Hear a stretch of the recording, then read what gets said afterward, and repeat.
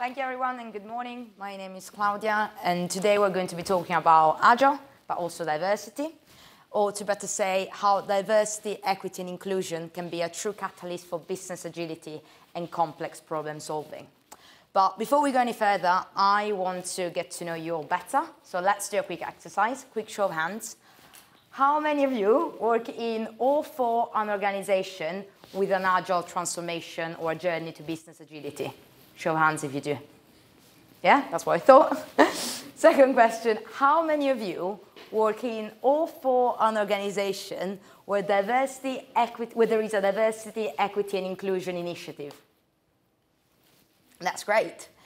Third and last question, how many of you work in or for an organization where agility and diversity, equity, and inclusion are all treated as part of the same journey, transformation, initiative? Good. Fewer hands. Great. Sort of. Good.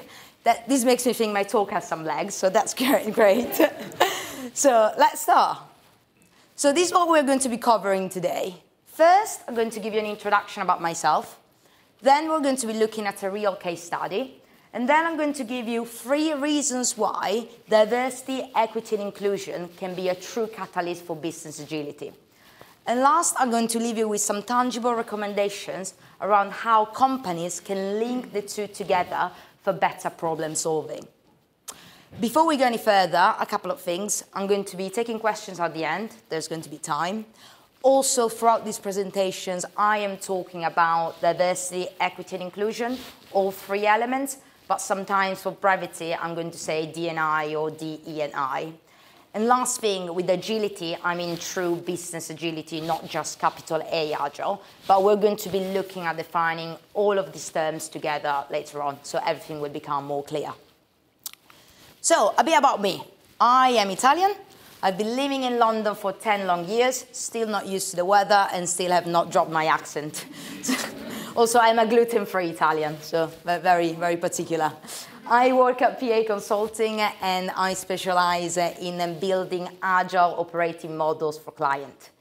And that sounds very jargonish, doesn't it? So what I like to say is I like to help clients solving complex challenges.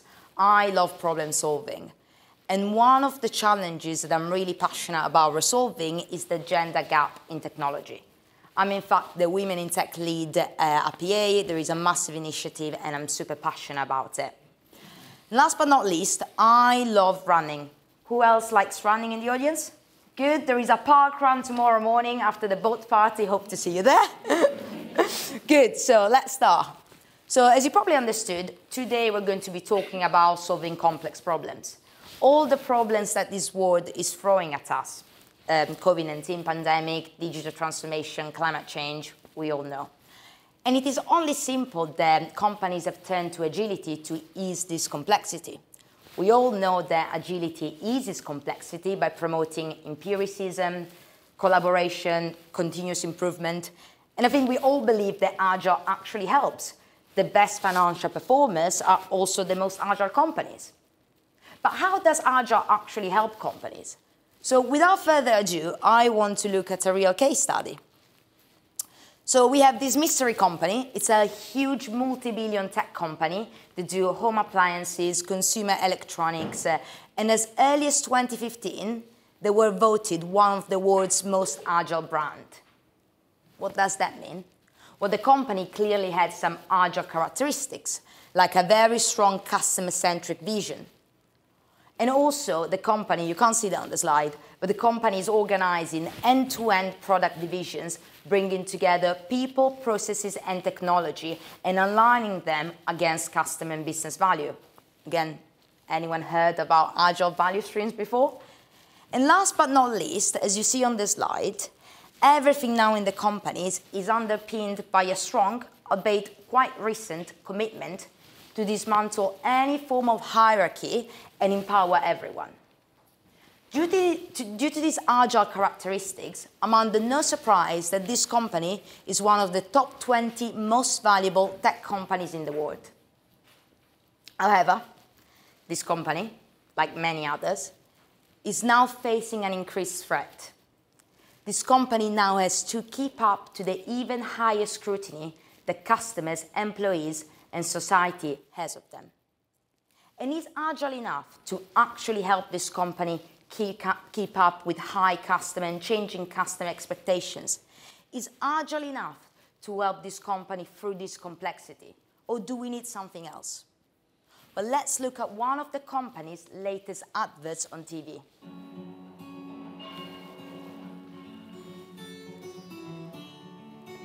Don't wanna hear about it.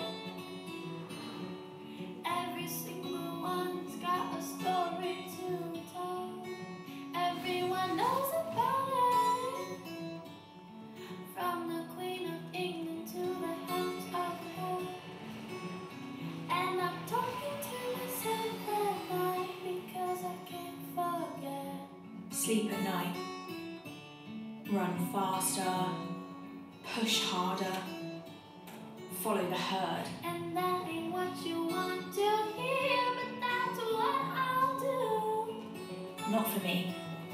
I run on a different schedule. And the message coming from my eyes says, leave it alone. Mine. So,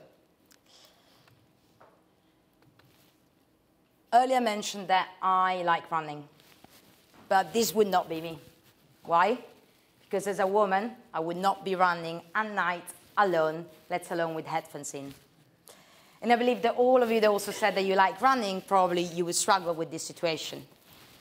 So the company, which now you know is Samsung, has been criticized for being tone deaf and naive. In fact, according to Run Girl charity, only 4% of women would feel safe running at night. And this begs the question, how many female were involved in producing the ad? How many female decision makers were actually there?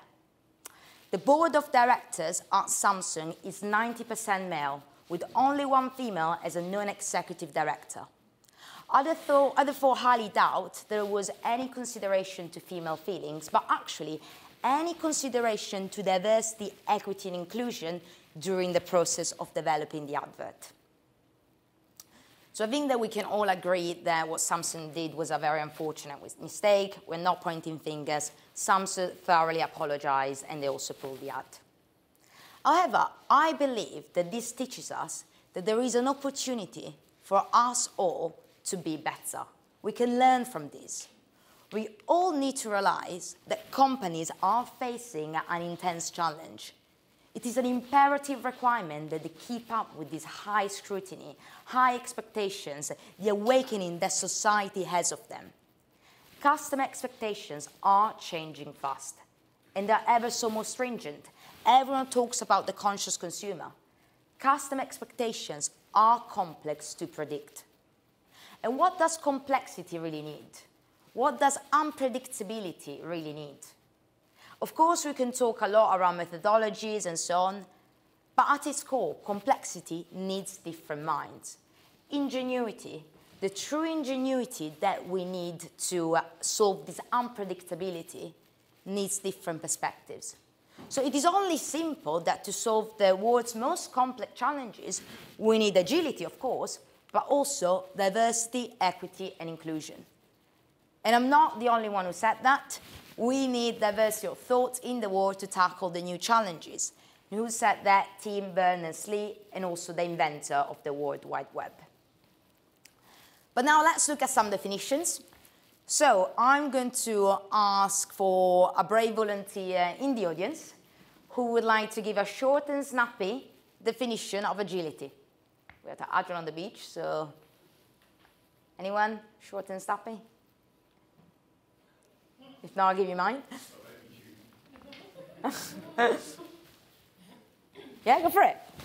The ability to adapt using data, so making data-driven decisions.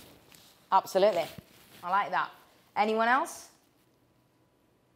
Cool. So I think I totally agree with you, and definitely you will see the word adaptive here. So for the purpose of this presentation, this is how I'm going to be defining agility. And we're going to keep going back to these three key themes.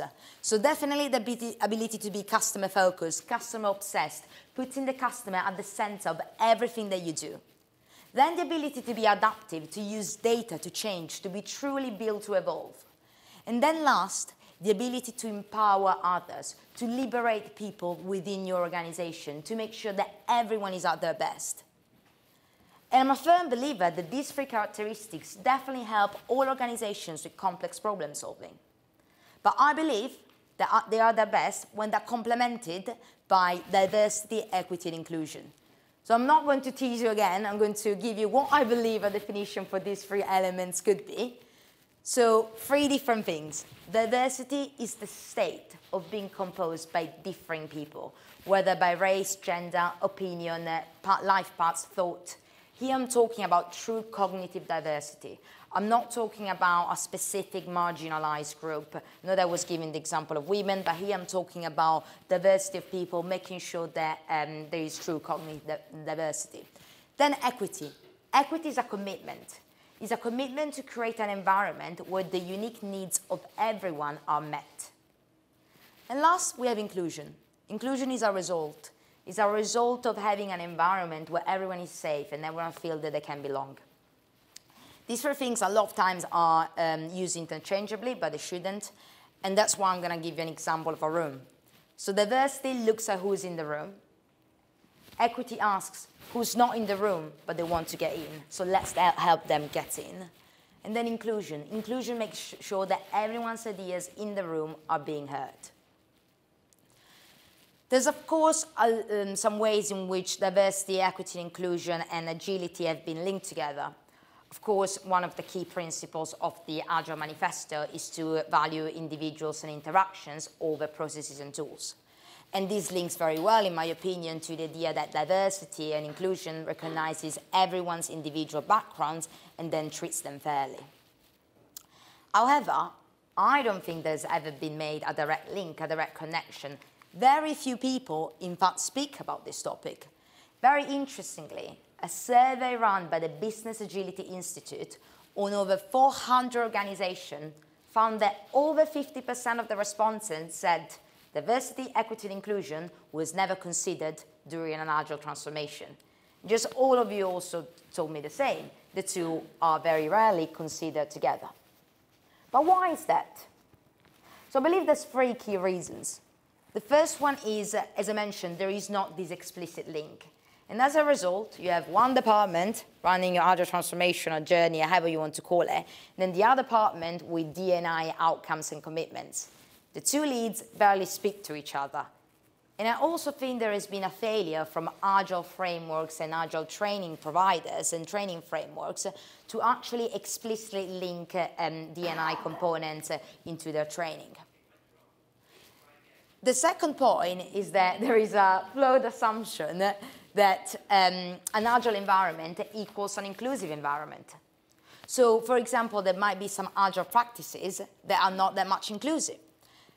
Peer planning or big room planning is a great tool. Absolutely do it. However, what happens? You have a giant room with 17 screens, post-it notes, people running around, people shouting. That sort of environment might not be fully inclusive for example, neurodiverse people. And last but not least, agility is now being considered the key to success, the key to organizational survival, which is great for us Agilists because it pays the bill. But then there is diversity, equity, and inclusion, which is so at the middle of the executive agenda. It lingers there. It's still seen as a KPI, something we need to do because, you know, it's good, it's more a right to do it. Organizations need to take the leap. I believe that neither D&I or agility should be your end goals. Diversity, equity, and inclusion, and agility will help you achieve business and customer outcomes. And then, of course, you know, D&I is the right thing to do, but organizations should stop seeing just as a KPI and tracking it per se, but they should link it to the pursuit of specific customer and business outcomes. And I'm going to show you how they can do it with a clear example later. So we talked a lot around a link, whether there isn't, whether there is. Now I'm going to give you the 3 key reasons why I believe diversity, equity, and inclusion actually helps organizations in their Agile transformation journey. As simple as that. If they focus on D&I, then they will become Agile or they will achieve organizational agility much more easily. And that's because it will help you become customer-centric, adaptive, and empowering. First reason, customer centricity. Diversity and inclusion helps. Why? Well, first of all, Agile is great because we moved away from developing a product basing it on the manager's assumption of what could and would have been successful. As you said, we use data-driven principles to make sure that we test MVPs and then we incrementally go from there. And Agile has helped massively. Sometimes this could lead to unintended consequences if we're not extra careful. So for example, this uncontrolled focus on speed, fail fast, learn faster. That essentially means that we can launch products which are ignorant of a complex, diverse market base. Then there is a huge issue with data sets not being diverse. And therefore, a data-driven approach might lead to products that only work for the majority. And last, accessibility requirements don't usually make the cut into the MVP. And they just build once we evolve the MVP and we go from there. So of course, use Agile and Agile principle ways of working to build products. That is definitely the way to do it. However, also focus on building diverse teams. How do our diverse team actually help you? Well, first of all, it will enable you to create meaningful communications with customers. How do companies actually talk to customers? Well, usually they create a survey or a random focus group, which is a good idea. However, I've seen a survey for visually impaired people, and it was written with unbelievably small fonts. Reduction in group thinking. Data sets are not diverse. There is a huge challenge to solve, which I don't really know how to solve it, to be honest. However, what I do know is that the first thing that companies can do is to change the people looking at the data, if they cannot change the data. That way, at least they will bring different perspectives on a given business challenge. And last, understanding of unique perspectives. And I love this. In Nirvana, I would say that the experiences of your Agile team should match the experiences of your customers. That is very hard to do, of course. So the second best thing to do would be to bring in your real users all the time, not just in random focus groups. And I get that's very hard. One of the best examples I've seen, though, is a company that were developing a fetal heartbeat rate monitor, essentially to make sure that the baby was okay and the baby's heart was okay. And this would have been a tool that pregnant women would have had to wear. And it was crucial to make sure that it was not uncomfortable for them. And there was a bunch of men developing it, and what they did, rightly so, they called up all the women they knew within their company, like midwives, pregnant women, mothers, anyone that wants to get involved, and they involved them end-to-end in the product development process. These were women that actually basically started working part-time as part of this development team. And it was brilliant, because the result was a tool that women would actually use. At first, actually, the first prototype for it, it was a tool that women would have to attach to their belt. How many pregnant women actually wear a belt? So yeah, it was good that then they changed their approach. Right, so second reason, adaptive. Diversity helps you become adaptive. Adaptive is the key to business agility, which is brilliant. I'm going to ask another quick question to the audience. What do you think is the most common cause of failure behind a journey to business agility? What is that makes it fail? Afraid of failure. Good, I like that. So, afraid of failure, the fact that is unknown, a lack of leadership commitment, these are all the things that I usually hear. I think all of these are underpinned by a common theme. The first question that I ask my clients when they're like, oh, this is hard, I'm like, well, is your organization actually open to change? Is your organization actually open to what's new? Is there any cultural curiosity within the organization? Is your organization open to what's different? I think you know where I'm going with this. The first thing the organization should do before they even announce their Agile ambitions is let's focus on building a diverse workforce. Let's focus on making sure that you're surrounded by people that do not look like you, that do not behave like you, that come from different backgrounds, that have different ideas. That is the key. That way you will be more alert. You will be more used to live in a place where you see like different things all the time. So that's step one. Step two, culture of curiosity. So after you have a diverse and thriving workforce, actually make an effort to foster this culture of curiosity. And how do you do that? Through what-if experiments, putting people in someone else's shoes, job shadowing experiments, making sure that you actually reward experiments through your performance review processes. And the result is that everyone not only is able to see diversity, but they will be so excited by it. They will be so excited by what's coming, by what's different, by what's new. And then after that, you're like, oh, by the way, guys, there is this thing, it's called Agile. Let's do, let's work in a different ways. After that, everyone will jump on it. They will like, oh my God, there is something new. We're so curious. Let's go and adapt it. I've seen so many organizations only focusing on the last step, and then they complain that the culture doesn't actually accept it. By doing these three things in order, not in a waterfall way, but you get what I mean, by doing these three things in order, essentially you really make sure that there is the right culture for Agile to land and Agile to flourish. And last point, empowering. Empowering is the cornerstone of agility. Everyone talks about it, and it's great. Empowerment comes from trust, and that's tricky. There is a very interesting study by Lisa De Bruin. She was showing she had a participant, and she was showing the participant a digital picture. And she would morph the digital picture to look more and more like the participant's face, or less and less.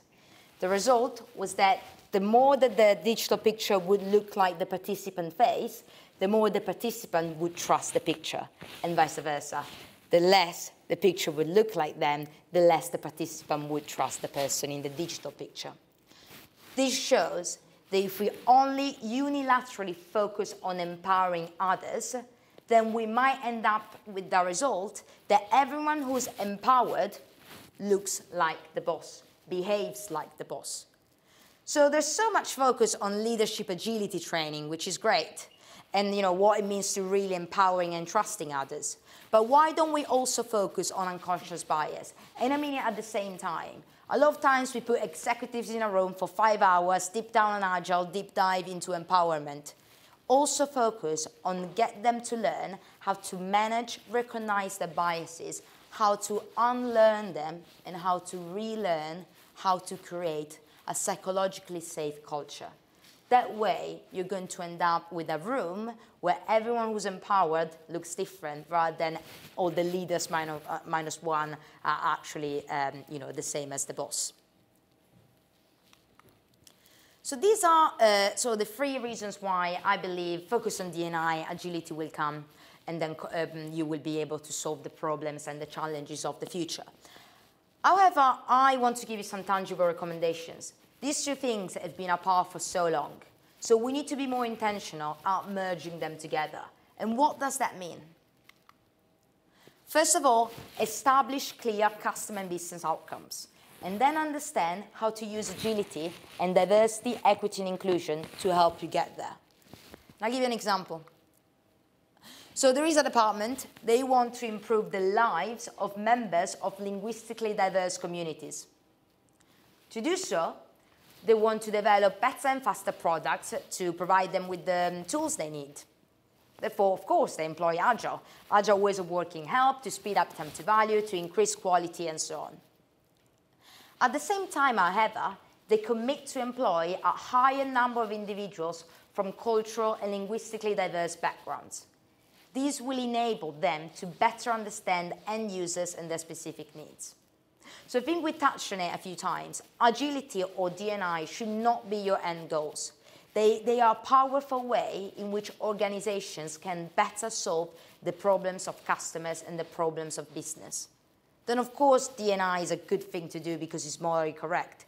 But the business value must be understood and must be used for companies to actually achieve better goals. Second thing that you do, optimize the organizational design. And I feel very strong about this. So many Agile transformation now are about breaking silos, create cross-functional teams or team of teams. And there's so much money being spent in redesigning the whole organization, making sure that back-end developers work with front-end developers, making sure there is someone from legal in each team. But we are missing out here on a huge opportunity. The opportunity to actually make sure that the new teams or team of teams that we are designing are diverse. So much literature on make sure that there's all the cross-functional skills. Let's also make sure that all of our teams are so diverse that they represent the diversity ratio and quotas of society so that they can build better products. There's also another thing with this. Diverse teams sometimes are harder to manage at the beginning. Companies need to make a conscious effort not only to build diverse teams, but then to give the teams the time and the space to flourish. At time, development time might slow down at the beginning, and that's okay, because in the long term, ingenuity will thrive. Embed D&I expertise. I have a client right now, and he came up to me saying, all of my products need to be compliant with the latest regulation. What do I do to deliver them fast? Well, you embed someone from risk and reg to work day-to-day with your Agile teams, your product will be better, you will remove dependencies, and your Agile teams will learn from them. That's great, easy. Everyone pretty much is doing that. However, I think everyone wants the product to be diverse and inclusive, but we still have not embedded no one from D&I into the Agile teams. HR people don't really work day-to-day with Agile teams to create diverse or inclusive products. I've seen it actually very rarely. Everyone keeps focusing on let's embed someone from legal, from marketing, from digital, but no one really says let's embed someone from D&I to really make sure that Agile teams know what to develop and how to develop it. Because developers are not D&I experts. Last, design ways of working that actually work for your inclusive workforce. As I mentioned before, sometimes there might be some practices, like best practices, that might not be fully inclusive. Another good example is a stand-up, which is a great tool. Everyone knows what it is.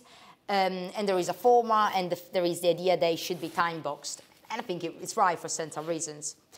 People whose English is not their first language, they struggle to be concise. They will speak for longer to say not very much sometimes. I do that all the time. And the idea that you need to rush them because you need to be within that time box, you need to follow that format, you need to be concise, might put a lot of pressure on them. So again, it doesn't really matter if we're following best practice. The most important thing is that everyone feels included and we still achieve the same goal. Another point is Agile is very much on the spot, which is great for a lot of reasons. And the idea of having big room planning is to bring everyone together so that by the end of the 1 or 2 days, you have an achievable roadmap. However, a lot of times I advise clients, don't do it in 1 day, don't do it in 2 days, do it in 4 days, 4 half mornings. That way, people who are reflectors, people that need time to go back and think, they can actually do so in the afternoon and then come back the day after with ingenious ideas. Train your Agile coaches. Do not assume that everyone is a D&I expert, only because a Scrum Master has sat a lot of courses around how to work with people. They might not know anything about D&I. And D&I is a core concept around how you work with people, how you coach people, how you make sure that your team are high-performing. These topics are not covered in Agile training and Agile framework, so probably you will need to come out with your bespoke one, unfortunately. But however, it is super important, because otherwise we have coaches that are very good at coaching Agile, they're very good at even coaching psychological safety, but they don't go any further than that. And last, measure your success along the way. There's so many metrics that we can use when launching a product into market. And this idea of like product management is linked very well to Agile. When you launch a product to market, you want to measure things like customer centricity. So you look at CSAT scores, NPS scores, you do surveys and so on. We do not look at things, what is the percentage of groups that are excluded from our products, and vice versa. Which are the groups that are included by our products? Another example can be you want to make sure that all of your teams are cross-functional in terms of skills, but also start measuring how many of your teams actually reflect the diversity ratios of society. Another thing can be you want to make sure that all of your leaders exemplify agile behaviors. What about measuring whether your leaders also exemplify diversity and inclusion behaviors? Again, the two things are treated together. And the more that you continue your journey towards organizational agility, the more diversity and inclusion measures should be there, and you should also track those as well. So who should be responsible for all of this? Well, as I said earlier, to unite diversity and inclusion and Agile is the best way to solve the problems of the customers and of businesses. It is therefore a strategic imperative that agility and D&I are united, and this will lead to a better execution of the business strategy. So a lot of jargonish, but I believe that the person who should be ultimately responsible should be, in fact, the CEO. He's the owner of the business strategy. However, I think that the more that I think about this lack of an explicit link between the two, the more that I believe that there is an opportunity for us all to be intentional. All of us can start doing from tomorrow the simple things on the slide before. And that way, all of us can fully realize the potential of agility and enable complex problem solving through this enhanced focus on diversity, equity, and inclusion. And I think that that is the key non-negotiable for us all. So thank you very much.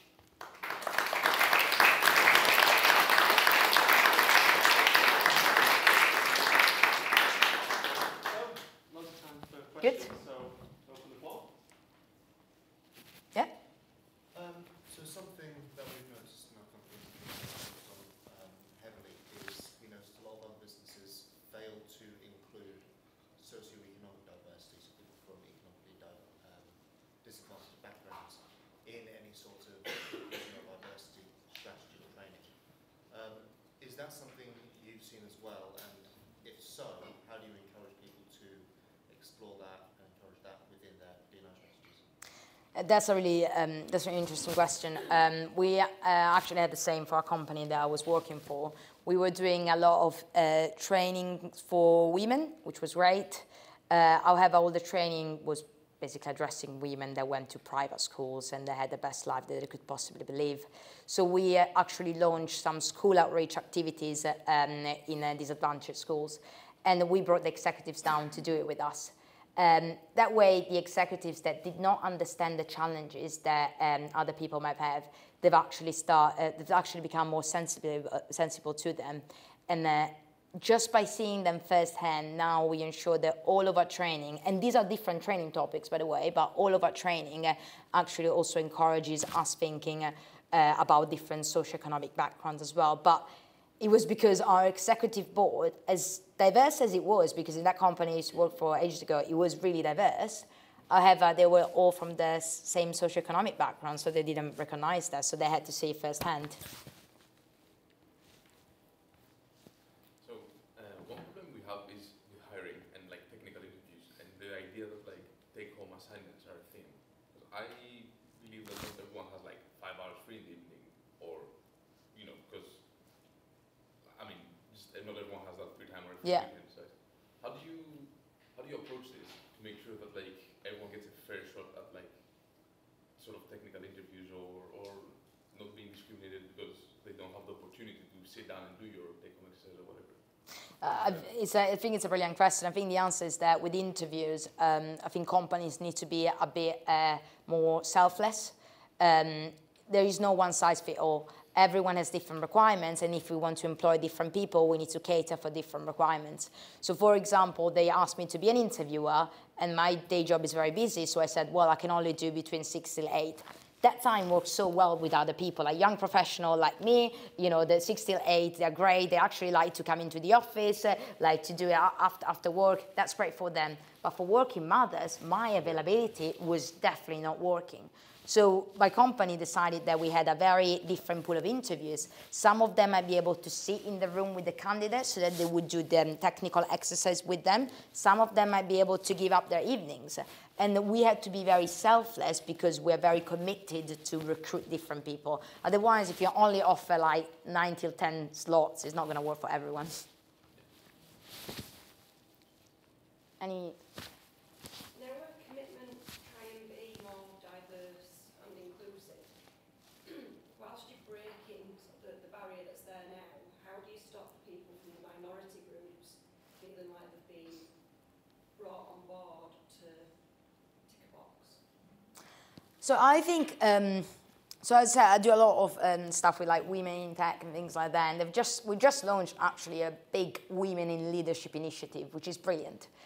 I think that could send a message that women are the issue, that we need to train women, or there's a lot of initiative to bring in people of color. They are not the issue. We are the issue. Like, minorities are not the issue. All the activities that we do to include them, we really need to make sure that the message lands that it is the majority that needs to change. The training should be on the majority. We should not be training women to be better leaders, or to be better technical people. Like, we should be training the others to accept the fact that women are great, or people from different colors and socio-economic backgrounds are great. That is how we should focus the training. And that's how essentially you bring minorities on the journey. Otherwise, it might feel very daunting. Even when I got asked to lead the Women in Tech initiative, I was like, well, of course, it's an honor, but I want a man sponsor. I don't want to be doing this on my own. I have a very busy day job. Doing this on top of my day job is going to be huge. You're asking me probably because I'm a woman, so I want a man ally in the senior executive team that actually does the doing with me, because that will drive change, not just tell women like to sort out the diversity issues by themselves, or to tell minorities to do that.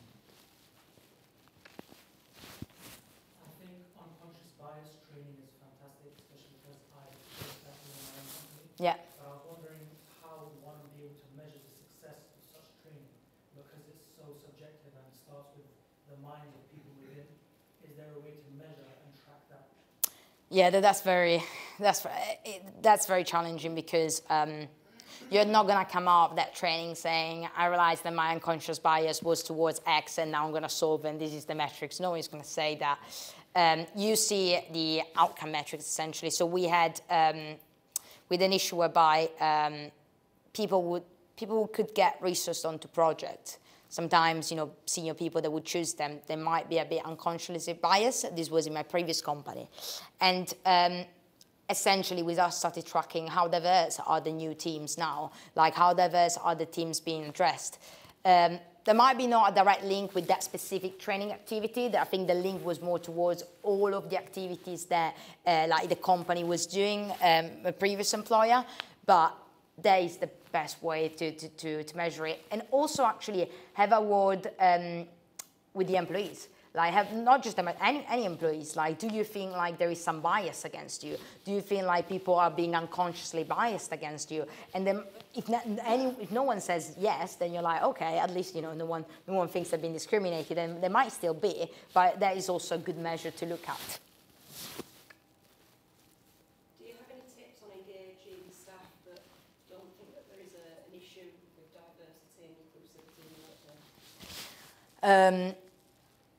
I think the key thing is like well, first of all, show them the numbers that clearly say that D&I bring business success, but then don't focus on things like metrics, quotas, people don't respond well to them. Focus on things such as, if you employ this type of people, or if your team is more diverse because of this, then you will achieve this outcome, this goal. And that's why it's very important. Like, in the example that I've given earlier, the government department, let's say the senior exec didn't want people like who were non-English speaker because he didn't want them, for example, then you would say, well, actually, you want to sell a product to that community, therefore you need those people into your company to actually input into the product. You might not like them, but you need them. They are your source of success. In the same way, like, there could be so many different examples, even the one around building products for mothers. If you don't have women in your company, then good luck with that.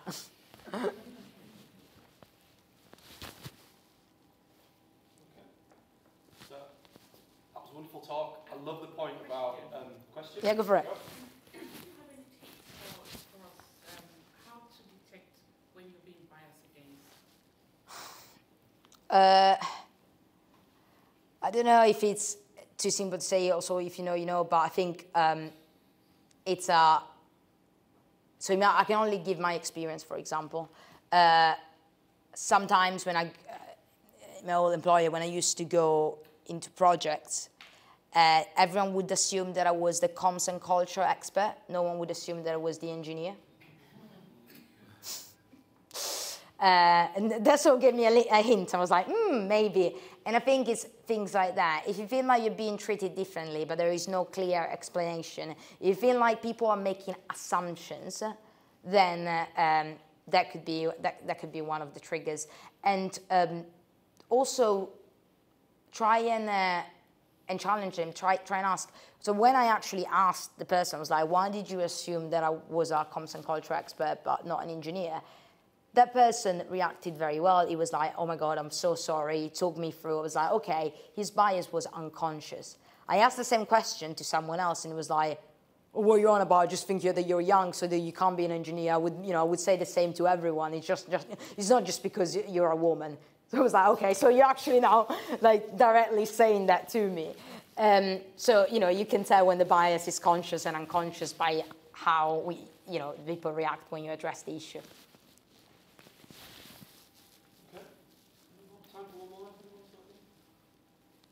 Right on time. That's amazing.